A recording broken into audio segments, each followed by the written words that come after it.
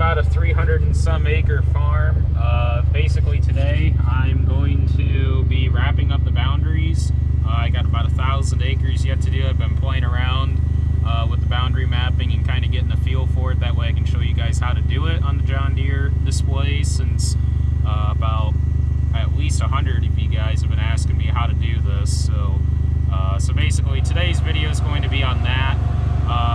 After this farm, I'm going to shoot on over to Stark County, and then I got to go way back over on the other side of the farm and do some boundaries over there on those farms. So.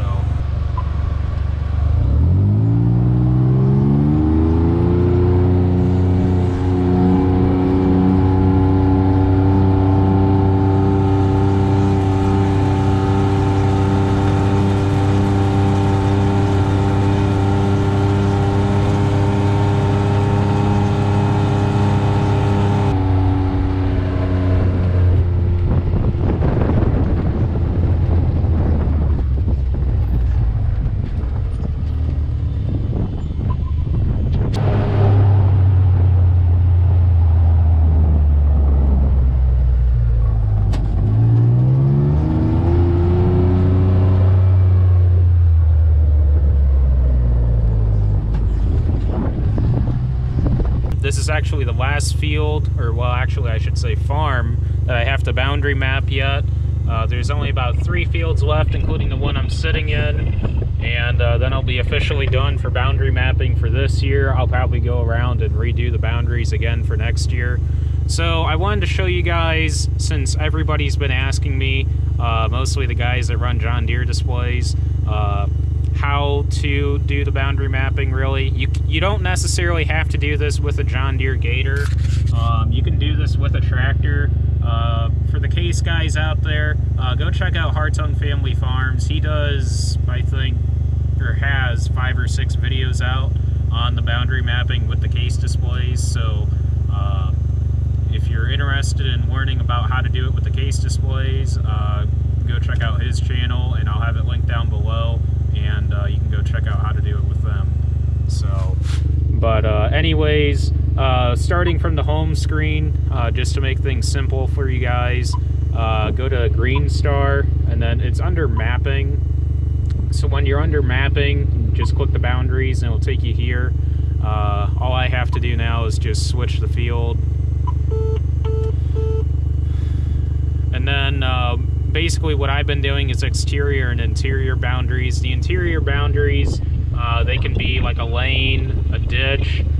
They can be passable or passable or non-passable. So like I said, a ditch would be non-passable, obviously, or a lane would be passable. So you can map those if you want. I've been doing those only if they're really interior boundaries. Otherwise, if they're on the outside of the field, there's really no reason to boundary map those at all. So the boundary offset, it's already inputting the offset automatically. I'm going to change that because the Gator is 5 feet wide. So I also have an implement width. The AMS guy recommended putting an implement width of the same width of the Gator. So I have a 5-foot width for the implement, and basically it's just taking the offset of the implement width and splitting it in half, so it's half the width of the implement, so it's 2.5 feet. But I don't want to drive directly on the very edge of the field with the tire. Right, obviously you would have to drive right on the very edge in order to get the precise RTK boundary if you want that. I'm going to set an offset of 5 feet. That way I have a 2.5 feet bubble, so I don't have to drive directly on the very edge of the field to get the line. And it's showing that the line's going to be created based on this tire or this outside width of the Gator. So I'll go ahead and switch that to the driver's side, because that's what I've been doing all mine on, is on the driver's side. And once you have all that information in, you can go ahead and press the record button and take off and do the field. So I'll go ahead and map this field and show you guys what to do once I have the field boundaries made.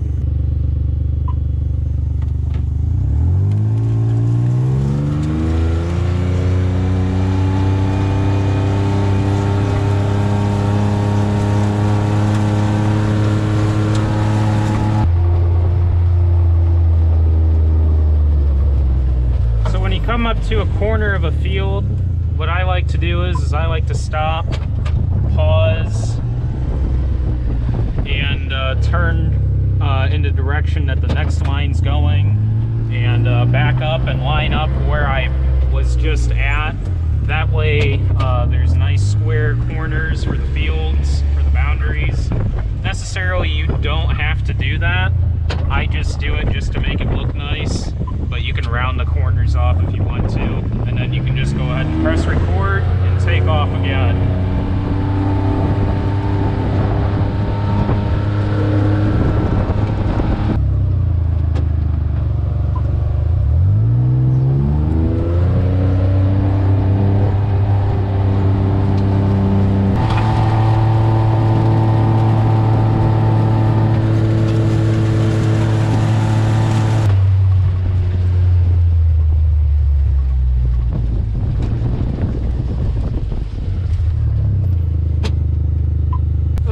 So once you have your field boundaries done, you can go ahead and press the stop button and click accept.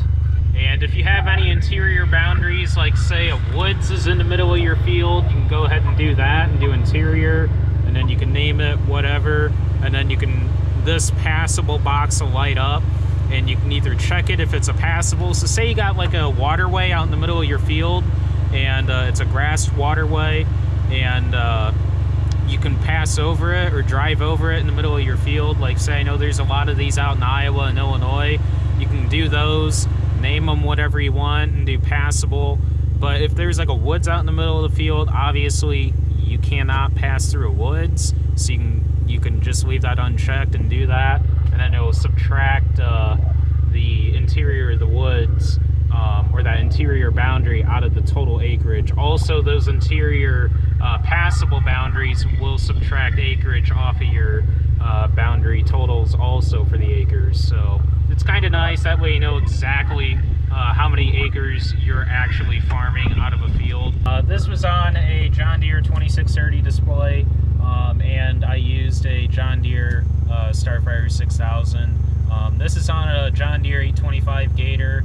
If you want to see how to mount the display, mount the globe, there's a whole kit. Talk to your local John Deere dealer about it.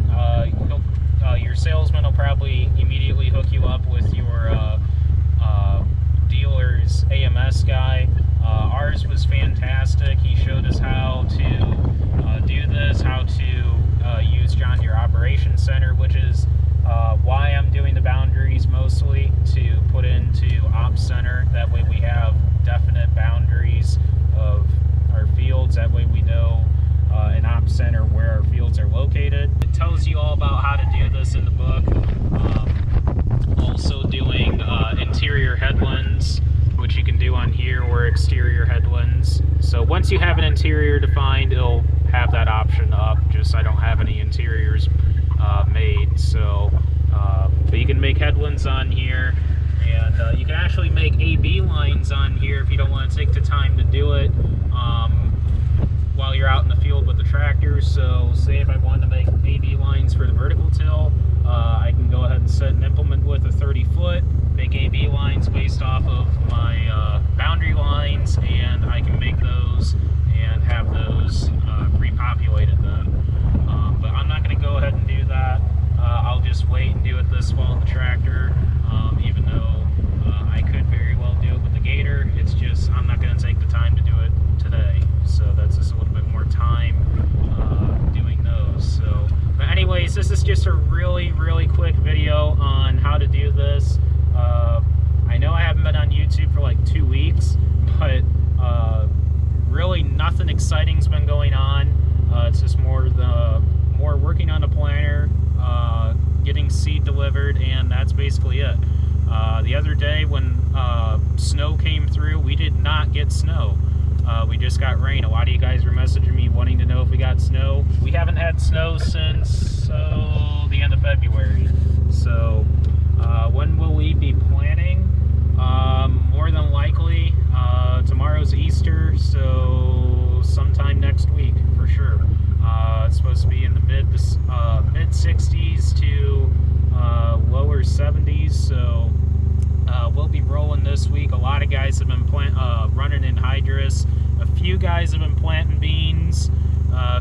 guys actually have a couple, I'd say about a couple hundred acres of corn in the ground, I've heard. But otherwise, most guys in the area haven't turned the wheel, just because we feel, like us, soil temperature's just not been warm enough, and conditions just have not been conducive. So, but anyways, look forward for a lot more content coming soon. It's just, you know, I'm not going to produce a video